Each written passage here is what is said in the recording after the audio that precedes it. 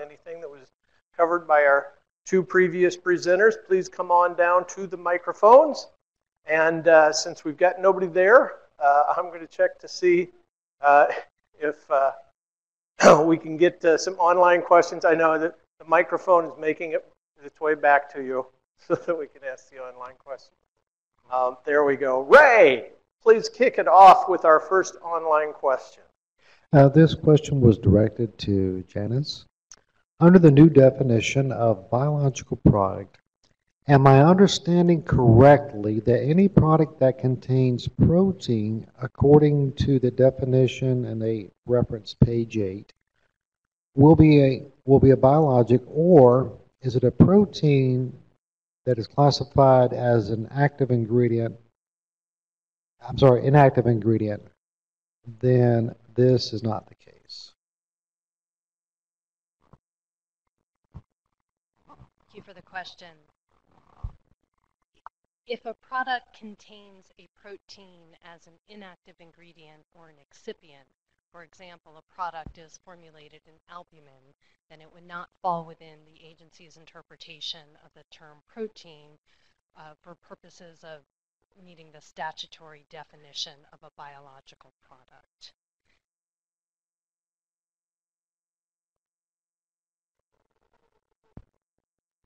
Thank you, Andrew Chen from Novo Nordisk.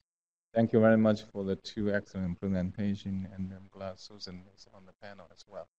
My question is related to facility for the transition product. Is there any different expectation on facility for the transition product after March 23rd, 2020?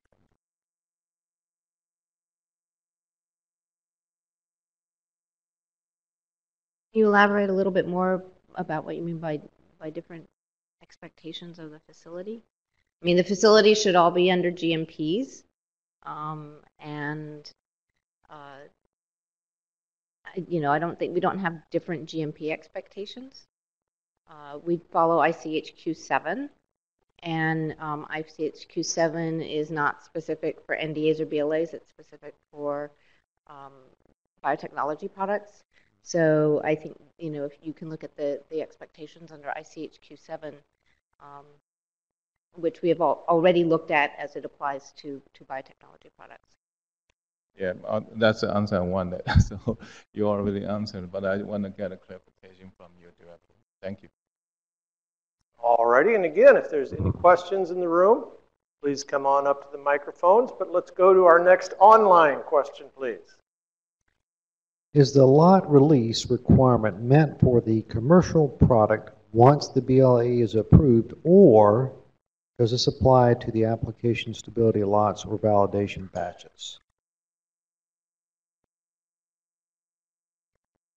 The lot release program applies to lots that are going to be released to the market. And because that was an online question, that was the perfect answer.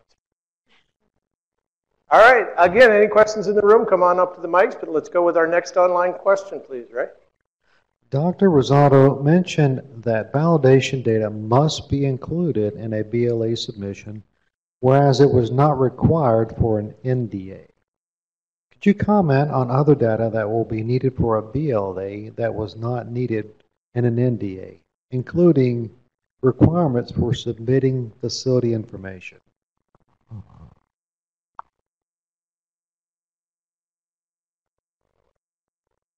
So the data is not necessarily different, what we expect. The main difference is that for a BLA or a supplement to a BLA, that data, the process validation data, for example, has to be submitted in the supplement prior to approval versus for NDAs, which sometimes that data will be made available before commercial distribution. So that's the main difference. All righty. Ray, you got another one back there for me?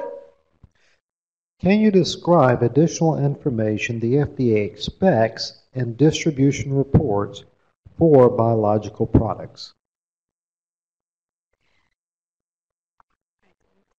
It's actually very clearly described in the regs. Yeah, so I can give you the reference. So for biological products, 21 CFR 600.81, and for NDAs, 21 CFR 314.81. And it basically includes additional information related to the label, lot number, the date of release of the lots, if there was any significant amount of a field or a lot that was returned, and why, which is a little bit different than the requirements for distribution reports for NDAs. Okay, and I saw from the signal in the back, we've got one more online question. How do BPDR's review and handling differ from FARs? So it's not so much, so once the BPDR or FAR gets to the reviewer, they apply the same principles of review, scientific principles to the review. The process for submitting FARs and BPDRs to FDA is different. The FARs come in through, get submitted to the field office, and BPDRs get submitted to the center. So the difference tends to be more in the management and the flow of information, but the scientific principles, we apply the same scientific principles to biotechnology products, no matter how the information flows to us. All right, and that is all the questions that we've got so far. Please help me thank our panel for speaking to us in their presentations. And panels, you can just hang out here for a second. I'm going to invite back up the man who helped kick us off with one of the keynotes at the outset. Dr. Mike Kopsha was one of the key figures in pulling together this entire program with SBIA. So he's going to share some closing thoughts with us. Mike, the stage is yours. Thank you.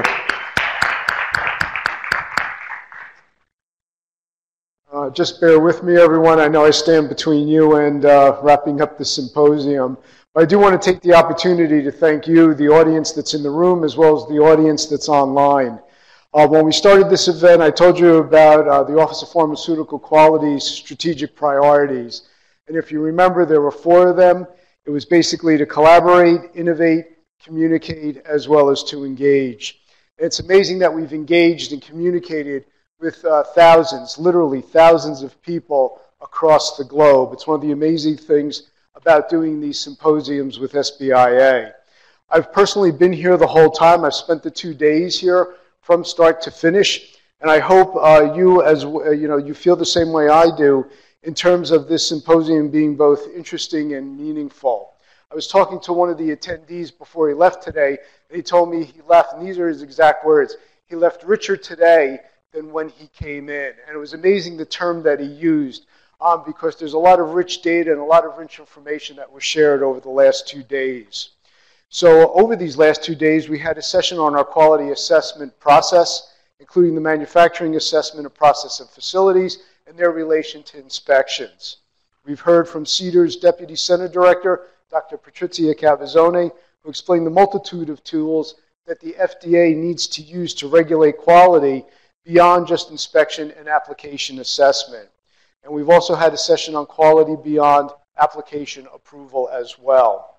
Today we had a session about the FDA's commitment to spur the development of innovative technologies in both drug design as well as drug manufacture, drug product manufacture.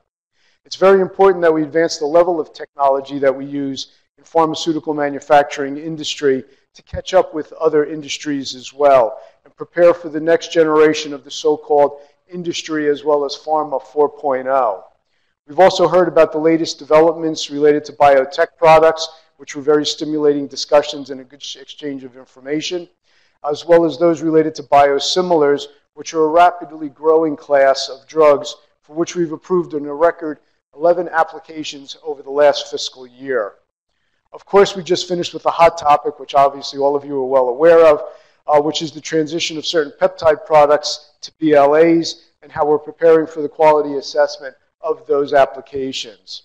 I'd like to quickly thank the staff in OPQ that really was the ones that the horsepower behind all of this symposium. Those are the ones that deserve the accolades and the credit for really making this a successful symposium for us, as well as thanking those across CDER for making this event possible for us.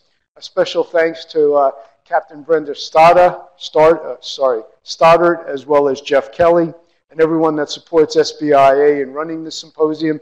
You always do, and I've been involved in several of these. An amazing job at really making this go very smoothly and very eloquently. Most importantly, thank you in the audience for participating. You've taken one more step in joining us in a commitment to quality in the name of patients as well as consumers. And let's continue working together to give them, the patients and consumers, confidence in their next dose of medicines. So with that, I'd like to end the symposium and again say thank you and safe travels to those of you that will be traveling home later today. Take care and be well. Thank you.